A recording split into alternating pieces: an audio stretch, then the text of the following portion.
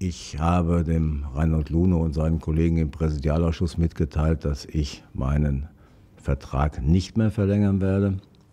Das heißt also in der Folge daraus auch dann irgendwann im Herbst nächsten Jahres dann aus der Geschäftsführung ausscheiden werde. Das ist für die Stabilität der Geschäftsführung auch kein großes Problem. Die Gründe sind einfach die, das ist nächstes Jahr, habe ich mein 20-Jähriges in diesem Amt. Und vom Gefühl her, das hat sich bei mir aber schon längere Zeit immer mehr verstärkt, vom Gefühl her einfach der Punkt gekommen ist, wo du sagst, das reicht jetzt auch.